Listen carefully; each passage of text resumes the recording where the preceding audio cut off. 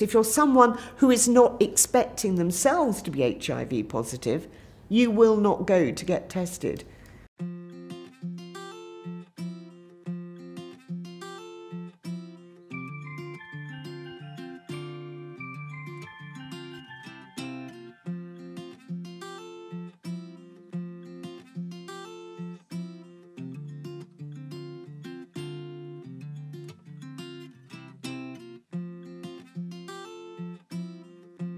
Well, U equals U is the relatively new understanding that we have that when someone's on effective treatment, they can't pass the virus on to their sexual partners.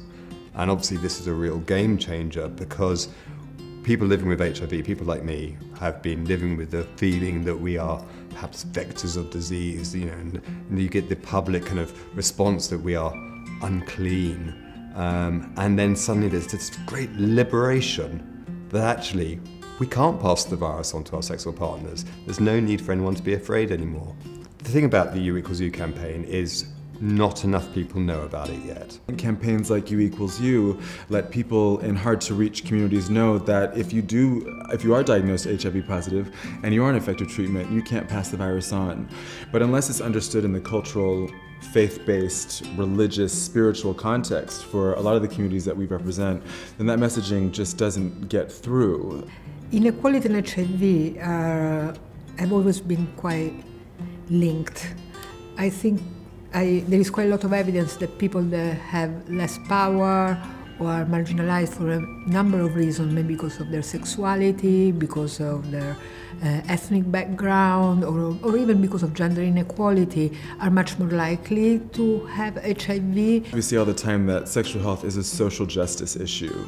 So the disparities and inequalities that Black, Asian, minority ethnic communities face in society at large are also mirrored in sexual health and well-being. Some people find it much harder to engage, as they say, with healthcare. That is the case if you don't have English as your first language and you are concerned, worried, afraid.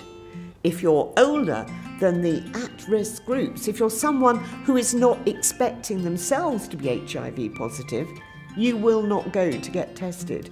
You know, if you're a woman, or maybe if you're a young person, or maybe you're having kind of issues around, growing older with HIV, I think the kinds of quality of service that you'll access in different, in different places will be quite different. I think there is variation depending on which service you go to, particularly with the cuts to public health funding, and one unit might provide that whole person care approach with on-site psychologists, comorbidity clinics, whereas others will say everything has to go back to their GP. So there is definitely inequality and it needs further resource.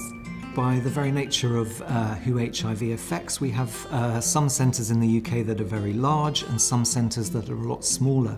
Obviously the larger centres can tend to provide more specialist services, often having joined up clinics for people with, say, HIV and cardiac problems, or HIV and kidney problems, or HIV and frailty as they age. I think we increasingly need to look at a more networked approach across the country rather than perhaps an isolated approach, so that people living in places where they routinely access their HIV care at a smaller centre can also access more specialist services at a linked larger centre that's able to provide more integrated and specialist services. In the UK, we're doing really well. We're now at 92% of all people living with HIV have been diagnosed, and that's fantastic. But this isn't even across all demographic groups. So we need to make sure that everyone who has potentially put themselves at risk of acquiring HIV is aware and knows how to access testing so that they can access treatment.